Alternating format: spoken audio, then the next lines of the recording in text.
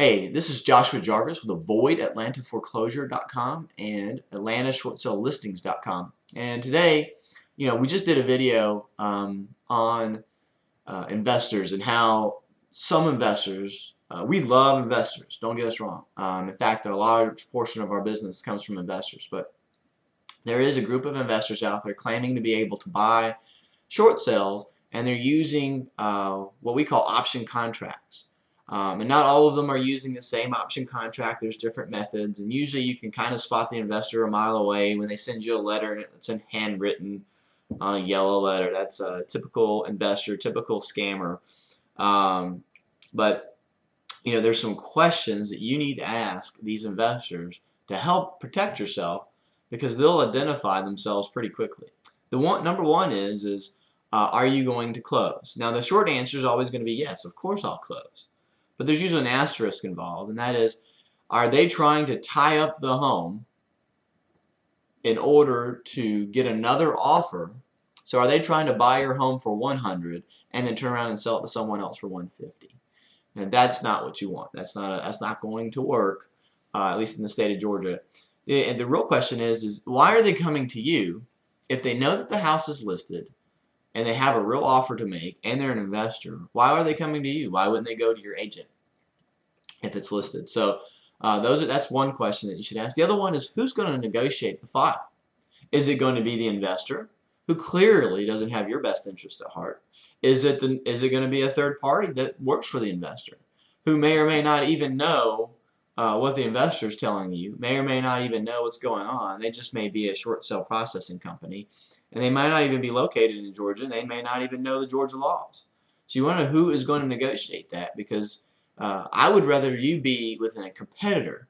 There's a lot of great agents now that know how to do short sales.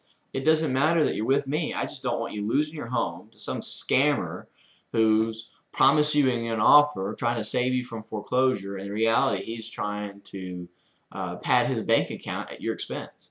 And that's what the bank doesn't want either. So, but who's going to negotiate it? Are you really going to close?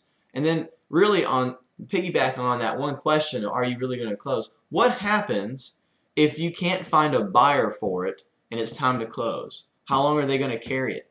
See, they may lie or they may wiggle out of that one question, but how long are they going to carry this property is a real key. We don't hope to carry it for more than a day. Well, that tells you right there, how are they going to have a buyer one day after closing?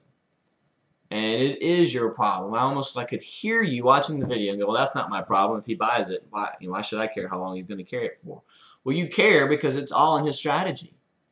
If he buys that house and then he's marketing it, trying to find a buyer, and they don't have a buyer, and the day of closing shows up, and he doesn't have a buyer ready to close on it, do you think he's going to close on your property? No. The last question is, how are you going to buy it? Now, a lot of people will say cash. I'm going to buy it cash. Well, what most of them are using, not all of them, most of them are using what's called transactional funding. This is a type of cash that is basically a hard money loan that happens for one day or happens for a short period of time. And what you want to find out, is this cash? If so, I need to see the proof in your account. I need to see the collection of accounts or accounts that shows me that you have the amount of money to purchase my house.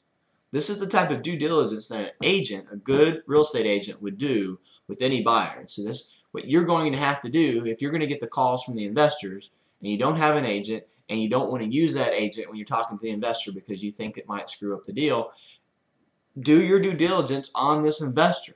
Okay?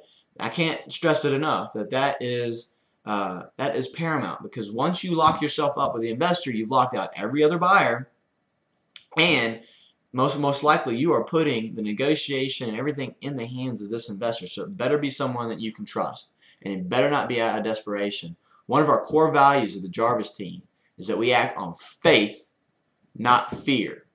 And what we find is that when people act out of fear, bad things happen. But when people act out of faith and a point of strength, good things happen.